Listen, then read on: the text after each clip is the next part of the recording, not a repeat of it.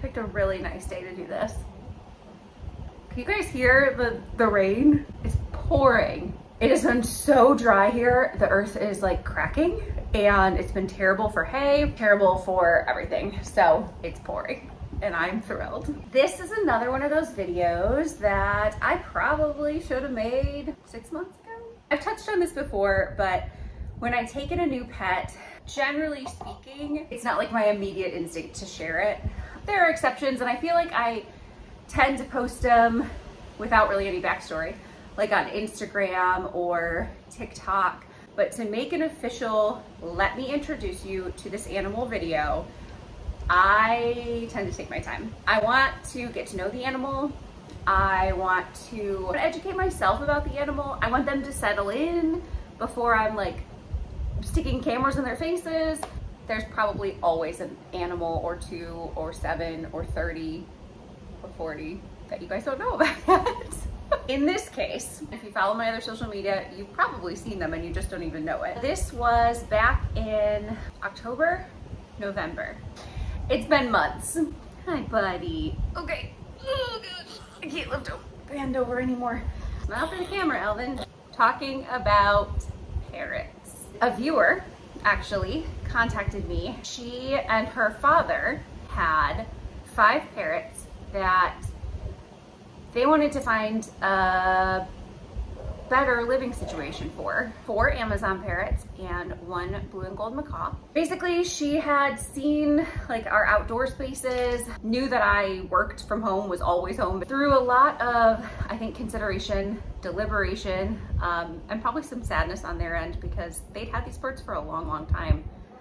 They came to the conclusion that we might be able to provide a happier home. Having said that, yeah, these birds were getting like an amazing diet, and you can just tell they were well cared for birds. This is one of those situations where like life changes and birds are a long commitment. It's hard to know, especially as you are getting older, you're going to be able to fulfill all of their needs, which are so vast. And so I think in some situations, animal rehoming, relocation takes a huge amount of selflessness and love. So yes, we corresponded for a while, talked it over with Ben. Of course, at the time we knew that we were going to be having a baby.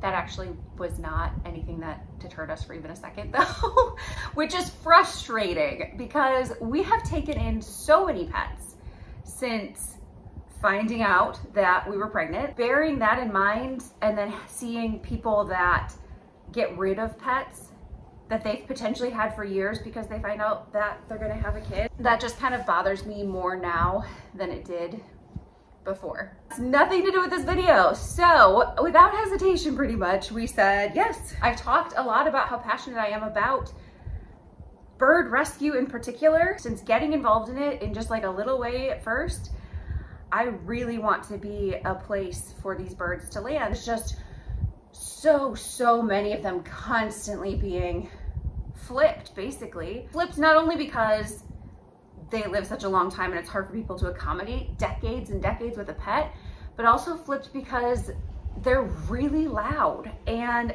after so many years with this screaming animal in your house, it can be a lot.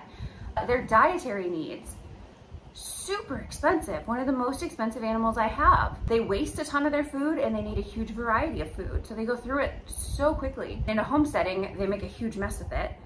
They're really destructive. They love to chew up things. They're also not necessarily the nicest. That's case by case, of course, but in my experience, there has been one bird that hasn't attempted. No, and you know what? There may have been times when even she got a little nippy. Yeah, they're just super intelligent and they're kind of being asked to live in situations with people, with humans in homes and cages that are never going to be right for them. They're never going to fulfill their needs truly, never going to completely satisfy them, make them happy. And so they're so smart, the frustrations, whatever, they tend to be aggressive. That also makes them very challenging for the average pet owner. So for all of these reasons, I was determined to create spaces for rescue birds. If you haven't seen the videos, we made these giant aviaries outside, spent a ton of money and a ton of time having these things transported from a different state and then like setting them up ourselves. Every time I look at them and remember what we went through to get them there, it's, I don't know what we were thinking. We were crazy. They're incredible. These birds are so happy. I love it. I love it. So we have those two, and now we have created a few more smaller aviaries as well. It affords birds the opportunity to live as much like birds are meant to, while still being in captivity because they obviously can't be released. They also are still getting the social element that's so crucial for them, not only with each other, but also with us, because all day long I am outside and we are talking back and forth to each other. I try to go in there as much as I can.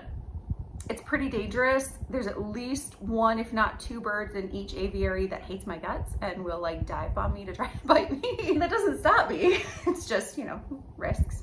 I'm hoping what we've done is taken the life that they are used to, which is being more in a cage environment, being in a home, getting toys, getting human interaction, kind of smashed it with the life they would have had they been wild birds. Part of the reason this video took so long is because when we first took them in, it was wintertime. Our aviaries are outside.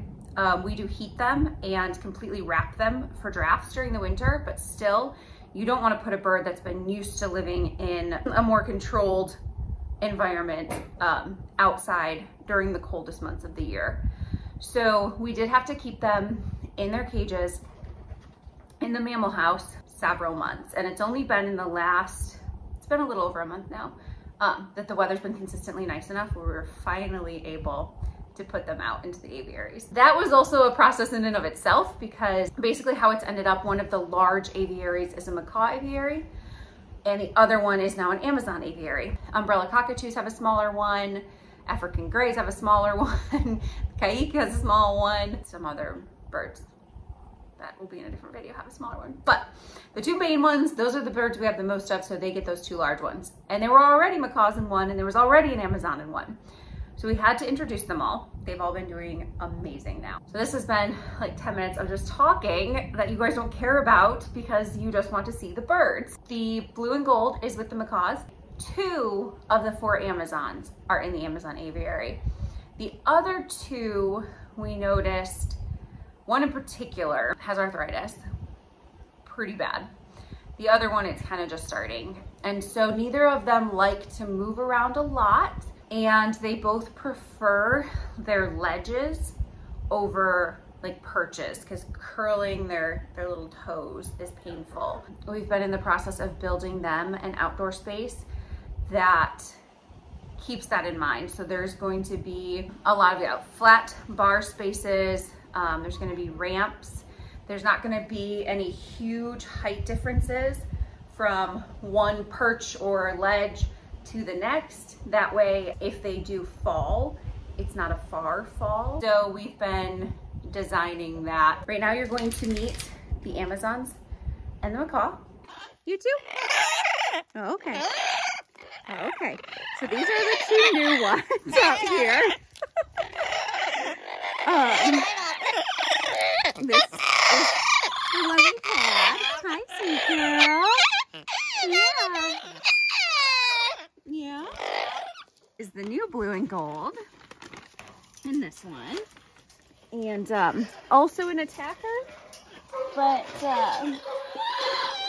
not, oh, sorry, I'm out of peanuts. I'm sorry. Yeah, also an attacker for sure, but not as bad. Yeah, well, I say that and he tries to bite the camera. He will not, like Maverick will actually fly at me to attack me. He'll mostly just move away. Except for right now, he's being so mean. Hey, you're being very rude. But he's done really well with the other birds. Of course, this lady right here runs the show. Right?